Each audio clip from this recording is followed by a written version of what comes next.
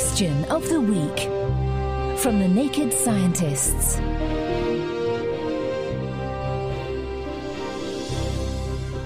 Hello, I'm Hannah Critchlow and welcome to Question of the Week from the Naked Scientists. This week, we sniff out the answer to this. Hi, my name's Adam from Melbourne, Australia, and my question is this.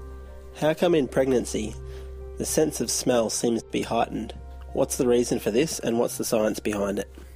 So, is it true that sense of smell increases during pregnancy? We churn over the data with Professor Paul Breslin from the Monell Chemical Senses Centre in Philadelphia. It's quite common for pregnant women to report that odors are stronger for them, that they're more sensitive to odors, that they're somewhat less tolerant of ambient room odors, and that odors tend to be more unpleasant. Laboratory studies have shown that pregnant women rate above-threshold odorants, those that are weak to moderately strong, as more intense than do non-pregnant women. There's little evidence, however, that pregnant women are more sensitive to odors in the absolute detection sense. That is, they are not able to detect the presence of odors at lower concentrations. So it appears that the wide report that sense of smell heightens during pregnancy is not due to increased smell sensitivity, but actually due to above-threshold smells appearing stronger and making them appear more disgusting. But why does this happen? Over to Tim Jacob, Professor of the Psychophysiology of Smell at Cardiff University.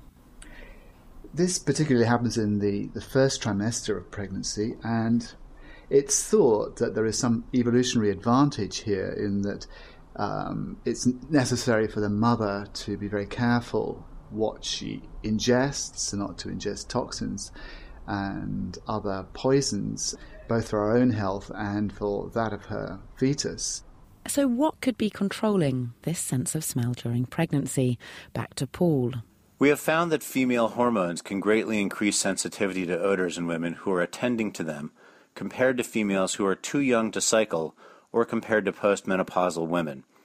So it appears that female hormones can influence the function of the olfactory system. Thanks, Paul, and also to Adam, who got in touch with the question. And finally, thanks to Tim, who also points out that there are cases of expectant mothers with a decreased sense of smell. So it's not a hard and fast rule for all. Now, switching our senses over to safety. Callind wrote in with this. Is there a safe way to consume nicotine? Is smoking tobacco a lot worse for your health than snuff?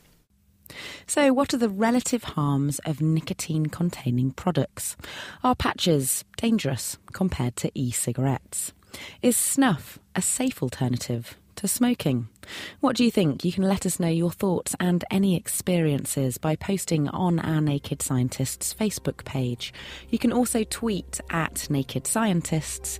You can email studio@thenakedscientists.com, or you can join in the debate on our forum, which is at nakedscientists.com/forum.